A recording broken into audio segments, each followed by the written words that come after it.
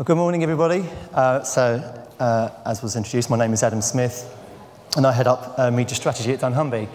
I know in the programme I'm billed as Dylan Slaney, so I'd like to do a deal. If you like the next 15 minutes, it's my presentation. If you don't, then it's obviously Dylan's. And today I'd like to talk a bit about how we feel the media planning industry has reached a tipping point, and due to connected data, and how it's going to lead to a new era around behavioural planning.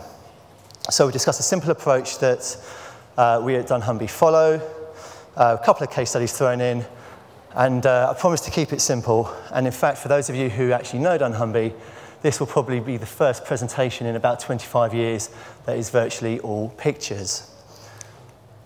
So by way of formal introduction, who we are, like I said, we're 25 years old. We're now actually in, we have offices in actually 29 countries, and we manage data, customer data in 75 markets on behalf of a wide range of retailers. And our kind of latest news, as you may or may not know, is that we acquired Sociomantic, the programmatic display platform. So, let's start right at the beginning. Bear with me. Today, the media world works within a framework of paid, owned, earned. And it's an everything framework. And it works. You know, it covers content, creative, media, social, word of mouth, you know, and it's great. But of course, the problem, as you don't need me to tell you, is that it doesn't actually reflect consumer reality. You hardly go to the shops on a Saturday morning and say to your partner, "Oh my, what a wonderful brand experience I've just had. I cannot wait for the retail engagement part of this amazing consumer journey I'm on." The serious point, though, is around thinking, because unfortunately, due to the media metrics and the measurement that we have in place, media planners, of which and comms planners, which is my background at various agencies, are almost institutionally conditioned to think in these silos, and particularly in more traditional sectors such as FMCG. And quite frankly, our point is that this is not really acceptable anymore. So, let's just imagine for one moment if we really could directly connect what individual consumers see and hear directly with what they feel and think and what they do. I'm going to put on the screen just a couple of the benefits, of the media and advertising benefits that it could bring, and I wish there was more time to talk about them now. I'm happy to take it offline over a drink maybe. However, the key point is that this connected world doesn't purely lead to a machine-driven programmatic nirvana of media efficiency alone. What it does is provides much more human, tangible benefits. We can understand so much more about the human condition by connecting these data sets up that can not only influence media strategy, but communication strategy, creative strategy, and then ultimately business strategy. And there are other benefits too. Yes, you'd have more relevant, smarter, more personalised communication, which would lead to much improved media efficiencies. But more importantly, for consumers, is you offer a better customer experience. And we all know that if you offer a better customer experience, you create loyalty. And if you're creating loyalty, you're creating long-term sustainable business growth. And if we can treat customers in the digital space as people and genuinely try to make their lives easier and simpler, rather than chase them aimlessly around the web, then just maybe brands can start to build reassurance and trust, which is the greatest commodity of all, particularly in this bewildering digital age. Okay, so what's the catalyst? What's the game changer going to be for this to happen? Well, as Richard Marks, on behalf of the IPA, so eloquently pointed out last year in the paper on the screen in front of us, if you can't measure and evaluate, first of all, you can't plan. And if you can't plan, you're flying blind. So we need to start to measure the right things and ignore the noise. And in summary, he basically says the opportunity to connect media exposure and consumer behavior is the measurement holy grail. Well, guess what is happening now? We can actually do this. So, as analog media starts to digitize, it becomes addressable. If it's addressable, you can connect to the right data sets to make it personalizable. At the same time, the game-changing ability to connect large media and purchase behavior data sets creates common currencies for the first time across all channels. If representative, connected attitudinal panels from those same data sets are then overlaid to what people feel and think, you then have the holy grail. You have connected what people see and hear, what they feel and think, connected passively to what they do. And it is this leap which has created the tipping point that is transforming the media industry. And it's going to go way beyond programmatic activation. Now, on the screen in front of you now is a picture of pure heresy. It is a linear purchase funnel, which doesn't exist. But I put it up just to make a simple point. Traditionally, media planners think and plan from the left of the screen to the right. We generally start around creating big awareness and reach, and you work through the consideration, intent, activation, and then you create a dialogue and conversation with your customer over a lifetime. But if we start to connect media exposure data sets with purchase behavioral data sets, we link it all together and we create a line of sight. And this dissolves the line. So the line between, which is formally above the line, below the line, online, offline, and even brand and retail connections integrate totally. So what this all means is that the traditional media planner mindset has to fundamentally change. And it has to change from an approach that starts from the outside looking in through these fragmented media silos to one that starts with the customer and treats media as part of one overall CRM plan. Of course, this is all powered by the right technology, which is moving at a frightening pace and is around us today. So this allows for the natural selection of channels that the consumer wishes to engage with and can already be found in. Welcome to the new world, the truly connected world of what I would simply call behavioral planning. It's basically planning based on people's behavior, and I wasn't creative enough to give it another name. So to help, I've attempted to put together a three-stage process which I believe helps to navigate the road ahead, and it is certainly one that we practice and believe wholeheartedly in at Dunnhumby. So we've already discussed the need to evolve from a siloed model of media-centric convenience to this depth of engagement model, which puts the customer and customer thinking firmly at the heart. And when you do that, when you ruthlessly put the customer at the center, the language instantly changes. So you move away from this disconnected world of reach, of clicks, of tweets, to a new world based on one of real behaviors. So new customers acquired, number of products sold, how many lapsed customers you've reactivated. They're real behaviors and they're real metrics that a CMO has to report to the board. So by first segmenting customer behavior and understanding where the propensity for growth exists, it allows for smarter planning and a more agnostic approach to media channel selection and execution. Okay, so now we're in the right mindset.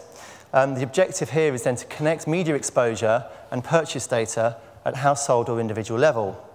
Now, for those of you who know Dunnhumby, within this retail model on the screen, we are lucky enough to already access significant loyalty and retail media data. So the inner two circles of my circle or onion, depending on how it's looking on the screen.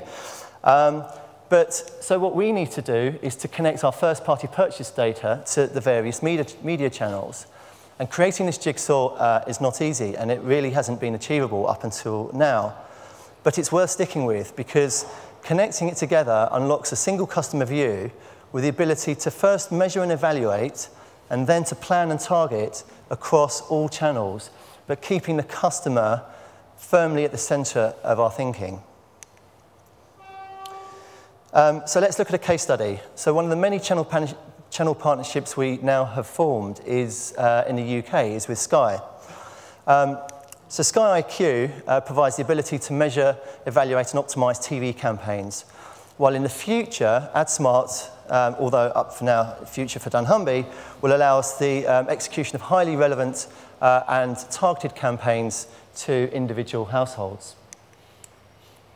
So what have we done? Well, the partnership connects two of the UK's largest and most powerful data sets at an anonymised household level. We've taken Tesco's 17 million club card data set and merged it with Sky's 10 million data set to create a match, of which we've formed the output is a nationally, not nationally, it's a representative panel of Sky homes. We can make it nationally representative. Which is a panel of 500,000 people. Now, if you think that Barb, the industry measurement system, is about 5,100, this panel is 100 times more powerful than the current UK TV measurement panel with much greater forensic granularity. So the outcome is powerful, and the insight gained can drive not only efficiencies and greater relevance by connecting what people see and hear in their living room across all TV channels, it can actually connect it directly to their behavioural response in store. So that gives us this line of sight. We now have a line of sight at anonymised household level to begin to connect together paid, owned and earned around a real customer journey. So we know that somebody has been exposed to a TV ad, so we can see what the direct result of that TV exposure is. We may also know, because it's a connected customer view, which retail promotions or which retail media they've been exposed to in store or online. So we can then start to look at a media attribution model which is real, which is simple, that for the first time connects together brand media and retail media in a easy-to-use, meaningful way with great accuracy. And in some instances, we also know how they've talked about a product in a social space via advocacy platforms such as BuzzAgent that we can then go and factor in too. We can also start to then just add in other channels that we've made that same data match with, maybe Sociomantic for online display. So you can see how this becomes a real attribution model, not based on first click or last click or time decay models. This is what real customers, from a customer perspective, are being exposed to and behaving as a result. So, great theory so far, Adam. I bet this is going to be years before you're actually doing any of this for real, with meaning. Well, not quite. So, welcome to the Dunnhumby Connected Brand Solar System, or Universe, or Wheel of Fortune, depending on who you ask within the business. So we're now at our final step of 3, which is to connect everything that we do. And this means the tools and the solutions and not just the data. So we work with our brand and retail partners to build connected data ecosystems. As experts in customer science, we not only join the various data sources together, we understand how to create value from the data as well.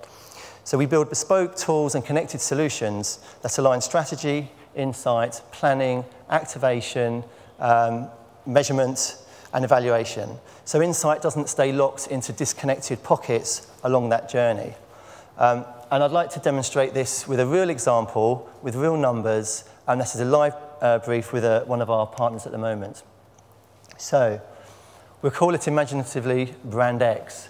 Brand X, we can find 5 million shoppers through Tesco Club Card. So they're real shoppers that may be high, medium, low spenders. They might buy once a year, they might buy every week. But what we can start to do is we can start to segment those customers and work out where the propensity for growth and the business issues are going to come from for that brand. Nearly 1 million of Brand X shoppers also shop online. So within Tesco.com behavior, we can start to understand their search analysis. Are they coming in through the category or through the brand? Are they, are they staying with us once? Are they regular shoppers? Are they switching? We can also then serve relevant and personalised communication off-site through Sociomantic, those same shoppers. So that's do. So then think and feel. So we have 100,000 plus panel, attitude and insight panel called Shopper Thoughts, which is an always-on longitudinal view of how people feel and think.